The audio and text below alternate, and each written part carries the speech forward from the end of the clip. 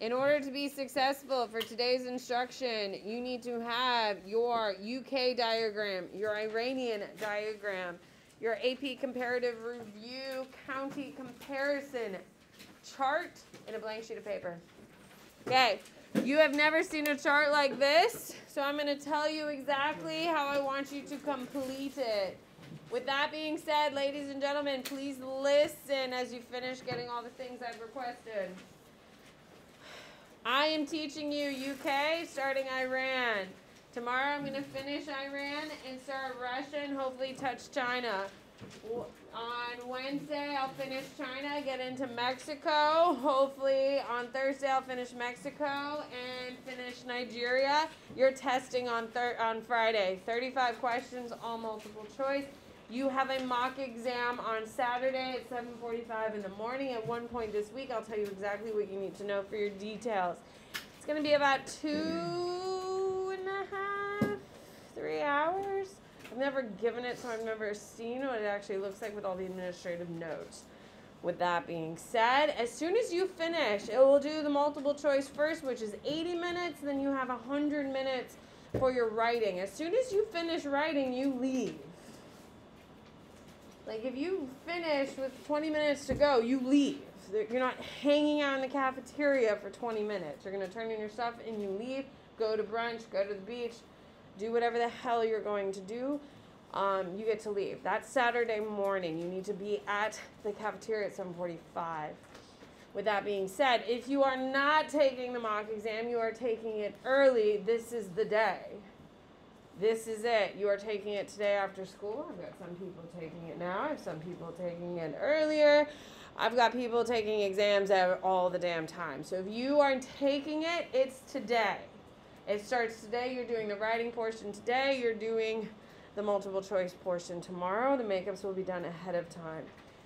As you heard, you have a 35 question test. These two packets. This packet is worth 50 points. Your boxes are worth 100 points, just like they have been. Those are due on Friday. Once you get through this week, you're essentially done with Samantha Bennett on the workload for Samantha Bennett. Is everyone clear? Next week, it'll be very much check your grades on your mock exam, taking responsibility for what you know and what you don't know. Then the following week is exams, friends. It's here, and you have 2 exams going. Once exams are over, I don't give a shit. It's over. So you still, for all my everyone under senior, still have county exams, but if we've trained for an AP exam, do we really have to stress out about a county exam? No. So, with that being said, let's talk about these little charts. Now, as you can tell, I've already done the heavy lifting on the chart, yes? Who has sat there and made the damn chart? Me. I've done the heavy lifting. So this isn't supposed to kill you, it's supposed to help you clean up the details.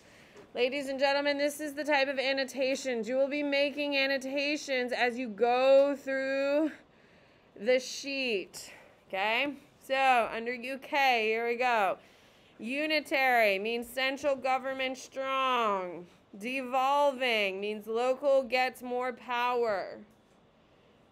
These are the type of annotations that I'm looking for. It's not incredibly overburdening. It's just a simple acknowledgement of what's there.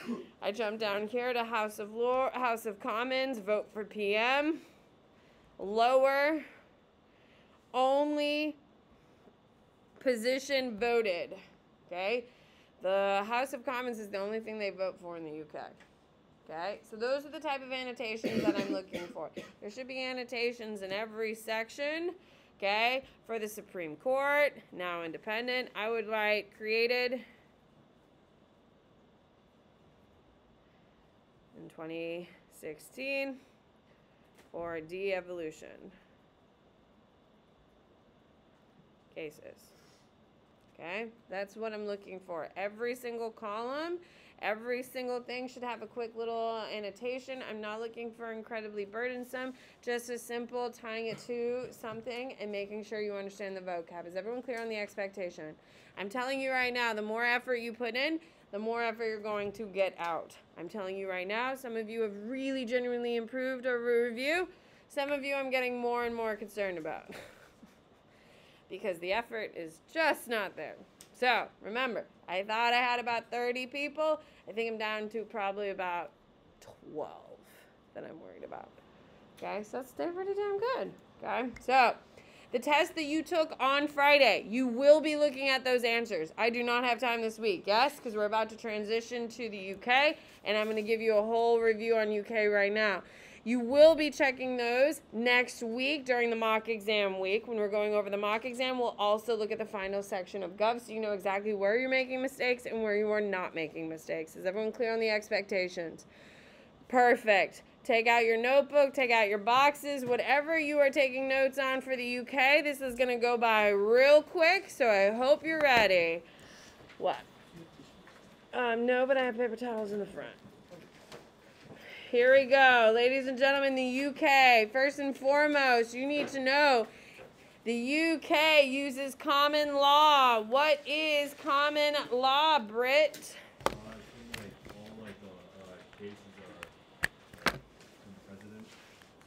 From precedent? Okay, so all the laws are based on precedent and they're not actual codified laws. So when we're talking about common law, everything about how it works is based on a prior court case. Okay? So everything is based on common law. It is an uncodified constitutional government. What does that mean? It is uncodified constitutional government, Desmond.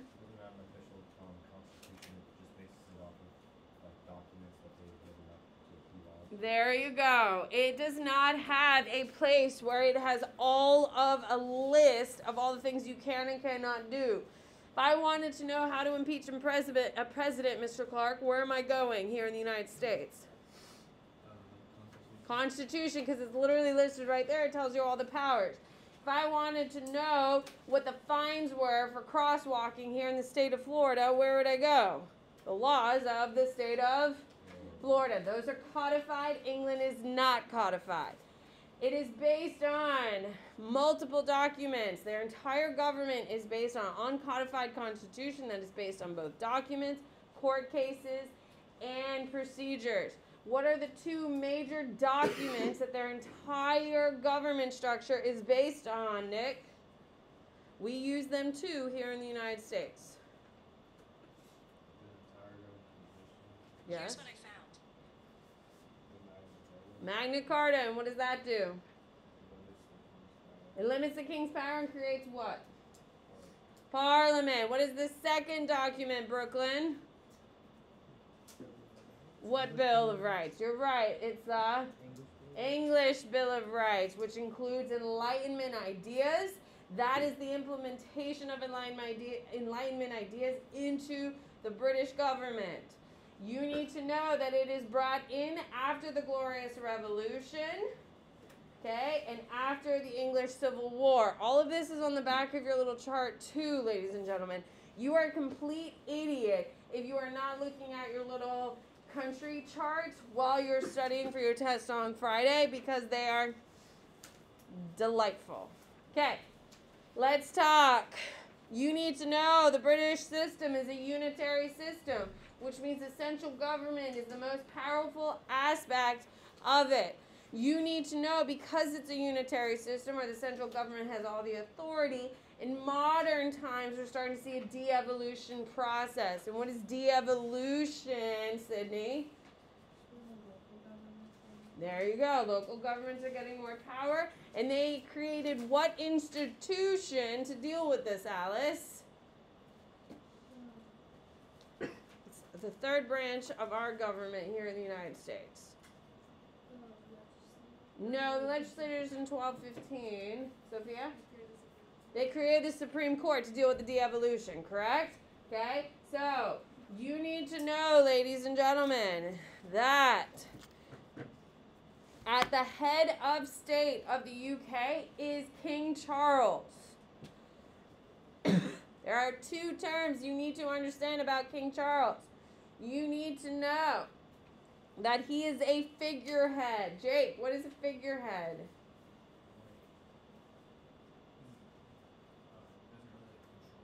Yeah, he has no power. Yeah, he's there. He's there as the face of England, but he has no real power. You also need to know he is there for what L word, Brennan? When we talk about a government having the right to exist, we use what L word to describe it? Grant. Legitimacy. He is the traditional legitimacy of the UK. That's why he exists. Now, we technically call him head of state, but does he actually make any decisions that inflect foreign policy? No. Who is the real seat of power in the UK, Alex? The Prime Minister. The Prime Minister. The Prime Minister is what we call head of government, but in the UK, he's actually head of government and head of state. So, when the U.S. president comes to town, is he really talking to King Charles about things, or is he really talking to the Prime Minister? Prime Minister is all the real authority, even though they give a ceremonial title to the king. Figurehead, that's why he gets that. Okay, let's talk prime ministers. Prime ministers are elected by who, Selena? House of Commons elects the Prime Minister. The Prime Minister is what party in the House of Commons? Desmond? The majority party. So whatever party is in the majority, that's where the Prime Minister comes from. When we talk about the Prime Minister, we are talking about the position in the executive branch. In the executive branch, the Prime Minister is obviously at the top, but also within his power is the cabinet, and you need to understand that. The cabinet and the Prime Minister are seen as one continuation, unlike here in the United States when they are seen as two. One has power, the president, and the cabinet is subservient here in the United States. In the UK, the cabinet are equal. One of the same is the term we use to describe the British cabinet. Now, what type of powers can the cabinet do to show their opinions? What is the biggest power play the cabinet can do, Jordan? No, they can't do a vote of no confidence because that's in Parliament. But they can do what? It starts with an R. No. Referendum can only be issued by a Prime Minister. Desmond. They can resign. You better be writing this down because you clearly don't know it. The only real power the cabinet has to check the power of the Prime Minister is to resign. Did they resign quietly or very loudly?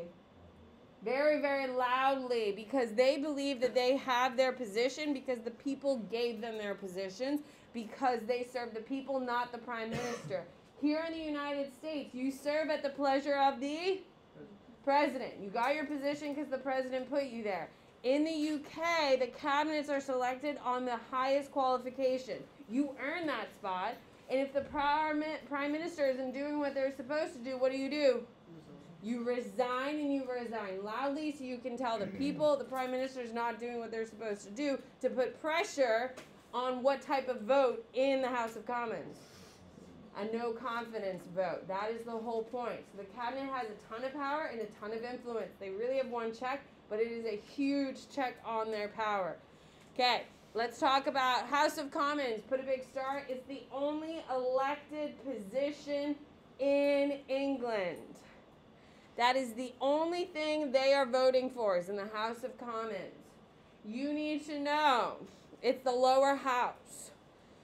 What is the name of the upper house, Caitlin? House of Lords. That's the upper house. Okay, which one does all the work, Brooklyn?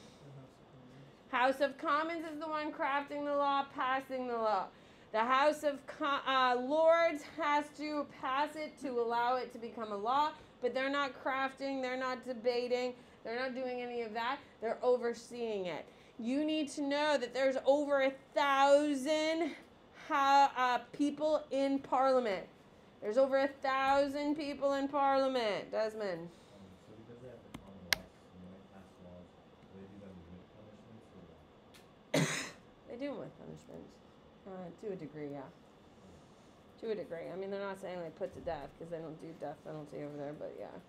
Okay, now, when we're talking about our House of Lords, there are 3 groups of people in our House of Lords. Give me one, Emerson. Hereditary. Hereditary. And how do you become a hereditary member of the House of Lords? You're born into it, and when you die, what happens? It's get passed on to your kids. There you go. Is this a large majority or a small majority? Small majority in Parliament at this time. Okay, who is my second group of people in the House of Lords, Britt? Like the life people. Life peers. Your life peers. Those are very successful British citizens who were given the position by the monarch. By the monarch, sometimes the prime minister. These are people who have been successful in business, successful in life. They've had like Olympic medalists become life peers. What happens when they die, Jimmy?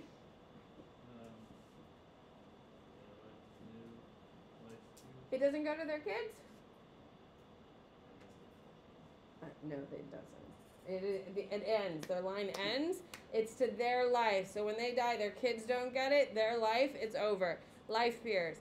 This is the largest majority of people in the House of Lords. And what is the smallest? We only have like 15 of these. What do you got, Emily? Spiritual ones. Yeah, you're spiritual. The clergy members of the House at the Church of England. Okay? So, that is who is making up your parliament. Okay? Now, keep in mind, they have not had a Supreme Court until 2015, 2016, because if it got through 1,000 British people, they always just thought it has to be okay for the law to pass. Yes? All right. Now, you should know. I didn't get that. Okay. So, common law we've already talked about. De-evolution, we're taking power away from the unitary government. The judicial branch has already been created. There are 3 major political parties in the UK. The largest one, the 2 biggest ones are the Conservative or the Tories, which are similar to your Republicans. They're similar. Does similar mean the exact same? No, because everyone in England, well, majority of people in England hate guns, and here in the United States, we love our guns, especially if you're a conservative. Okay? In the UK, they're called Tories. There are 3 prime ministers that you need to know in order to be successful on your AP exam for UK. You ready for your big prime ministers? Let's do it now, and we'll get back to Tories. Here we go, your 3 prime ministers. The first one is Tony Blair. Tony Blair is going to usher in the healthcare system. Okay, he's Labour Party, which would be considered what here in the United States? They're ushering in healthcare. They're liberal. They would be more Democrat. Your second major person, there's no order to this. I just said Tony Blair first. Margaret Thatcher is number 2. Her nickname, and there's more information you need to know about Margaret Thatcher than you do Tony Blair. Margaret Thatcher, you need to know she's known as the Iron Lady. She is the first female prime minister ever in British history. You need to know that she is in power in the 1970s into the 80s. Her American president equivalent is Reagan. They're in charge around the same time. Okay, so Margaret Thatcher, 1970s, 1980s. You need to know her nickname is the Iron Lady. You need to know her equivalent is Reagan. She will stabilize England's economy. She will stabilize England's economy post-decolonization. She will stabilize England's economy post-decolonization. So keep in mind, in the 1950s and 1960s, you don't have to write this down, England's going to lose all their colonies after the Second World War, and it's going to throw their whole economy into chaos. Margaret Thatcher is the one that calms everything down and gets them back on track. Your third person you need to know is going to be Boris Johnson. Boris Johnson is the official prime minister who gets them out of Brexit. So he's the last prime minister, and he's the one who ushers them out of Brexit. Okay, those are the 3 major prime ministers you need to know for the UK.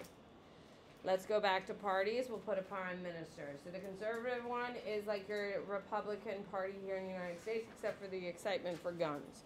Your second major party is the Labor Party. That is going to be more like your Democrats today in the United States. You should know that it is Tony Blair who is the most famous of your Labor Party. They are responsible for health care. And then you have your liberal Democrats. It's a multi-party system. You need to know that for the UK because most of the other countries are not multi-party. The UK is a multi-party, and the third party is the Liberal Democrats. They are the smallest, not as influential. So you should be taking notes here, friend. What do you got? I was wondering if UK and Nigeria, They're the only multi-party. They're the only multi-party. The closest one, next one would be Mexico. But technically, there's still a two-party in Mexico. Okay. Actually, no, Mexico is a multi-party. So it's just them and Mexico. All right. They are a multi-party system. Interest groups. There's a couple terms that you should remember. There are two major terms that you need to be familiar with. First of all is pluralism or pluralist system. That's when you allow the same companies to influence governmental business decisions. Pluralism is when you allow a few companies, the same few companies, to influence business decisions for the government. This is your traditional way of doing it. Write it down. This is your traditional way. You don't change it. It's the same four companies that come and talk to you about business, and you always listen to those four opinions. The modern way is neo-corporatism. Write it down. The traditional way is the pluralist. Now we're doing the neo-corporatism. That is when you only listen to businesses at the top of performance in their specialty. It's when you talk to the highest producing company in whatever field. So if we're talking to banking, okay, would you talk to a teeny tiny local bank director or the largest bank in the country? Largest bank. That's what neo-corporatism is. If you're doing a technology bill, would you talk to, I don't even know, like a failed social media company or the three biggest social media companies? The biggest, that's what neo-corporatism is. So instead of the favorites of the prime minister, it's the biggest one in the agencies. You need to know that the media in the UK is the freest out of all of our countries. You need to know they do have a problem with tabloids. You can buy the favor of tabloids. If you have enough money, you can make them print things. Is that a good thing or a bad thing? It's a bad thing. But they still have access to report all the bad news they want to. They're just easily persuaded. Everyone's got problems. Next thing you need to know, your cleavages in the UK. You need to know the UK has two major cleavages. The first one is ethnic cleavages. What is the traditional ethnicity of the UK? They're white people, yes? They're now getting a lot of other people from other parts of the world, and it is starting to take over the majority. So, whites versus everybody else. Now, one of the reasons why there are so many different ethnicities in the UK is because of their colonialization, yes? I'm here because you were there, is the big quote when we talk about decolonization. A lot of your Africans who were in support of the British, when the British were kicked out of power, came back to the UK because that's where they were safe. They would have been killed if they stayed home. India, a lot of Indians are going to move to the UK after India gains its independence in 1947 because they favored the British. It's for their safety. So the population of the UK has drastically changed in the last 100 years because of decolonization, yes? The white people are now becoming less of a majority and more of a minority, and they're cranky about it. This causes what major decision to occur? This xenophobia, fear of foreigners, is going to cause what major political decision, Caesar? Brexit. Tie it to it. Brexit is caused because British people didn't want more foreigners coming into their country. The second ethnic cleavage is going to be Catholics versus Protestants. Now, I guess I should have started with this. What are the 4 major countries inside the UK? Sophia? Okay, not Ireland. Ireland is wrong.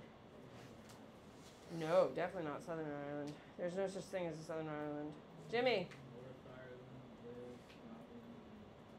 There you go. Northern Ireland, Wales, Scotland, England. Those are your 4 countries that make up the UK. Okay. You need to know that it is a mixed economy for the UK. The UK owns their own oil production and gas production, and everyone in England has to buy gas and oil from the British companies. And what is the name of the British oil company? You've all been to their gas station. It's a green sign majority with a little bit of gold.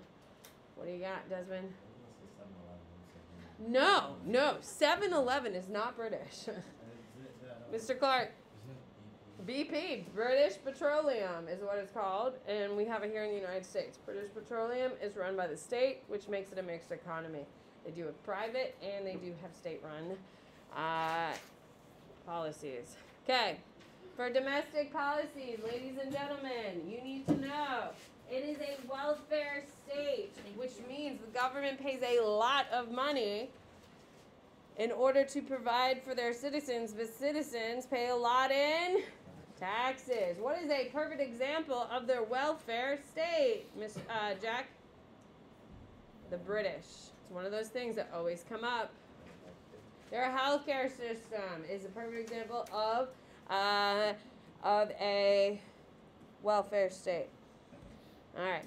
Foreign policy. The biggest foreign policy, of course, is Brexit. Brexit is caused by 2. I've already told you 1. Caitlin, what is one of the reasons for Brexit? Ethnic cleavages. Okay, the whites were starting to become less of the majority, and that was becoming an issue. The second major reason is because the value of their currency started to shift. The pound to the euro caused a lot of interest issues. Now, hindsight, 2020, is the British better off out of Brexit, out of the EU, or worse off? They're worse off. They have lost trade control, and they've been blocked out of trade treaties. It has hurt their economy, which is why they're currently sitting at a 12% inflation rate. Well, we are sitting at a 7% inflation rate, and the EU is sitting at a 9%. Those are big numbers. Think of how much it hurts right now with inflation. Actually, we just hit 6.1. It got reported last week. But how much has inflation hurt our lives? Imagine doubling it. Ooh, that's how bad it is in the UK right now. Okay, you need to know that the UK is in everything. They are in the United Nations. They are in the World Trade Organization and the World Bank. Keep in mind, is the UK just in it or running most of these? They're running most of it, okay? Keep that in mind. They are huge power players on the world stage, and they have huge influence. However, is their influence rising or waning? It's actually rising, especially in the democracy. They are the strongest democracy out of all of our countries. They are now the strongest democracy in the world, because who fell back? Yes, we were the strongest democracy in the world until about 2 years ago, and now we're second, and England has taken our position. You need to know, this is the only really unique one that you really need to know, they're in NATO. NATO stands for North Atlantic Treaty Organization. They are a major player in it. Who leads it, though, Katie? Who leads NATO? Us, we do. The United States leads NATO. UK is power player number 2. NATO is a big player in what modern day, right now, present conflict in? Huh? Ukraine, absolutely. The whole war in Ukraine is being fought over NATO. The whole war is being fought over NATO because Putin hates what more than anything? NATO. Okay. Current issues. Of course, we have Brexit. You need to know it. You also need to know that we just talked about how the UK is actually made up of 4 countries. 3 out of those 4 countries have voted to get out of it. Now, they've never won, but they're getting closer and closer to being voted out. So you need to know that there are independence voting occurring inside the UK. So Wales has voted. They've voted about 36% of the people of Wales want out. Scotland, they're at like 48% want out. You need to get 51% to leave. Northern Ireland, I think they voted, it's like 32%. Those numbers are significantly higher now than they've ever been in the history of these countries. What do you got, Desmond? Better or worse for their economy for, I don't know. I'm not economic theorist. All right, I am done. I want you to leave, all of you, because I need to get ready for my mock exam. Have a good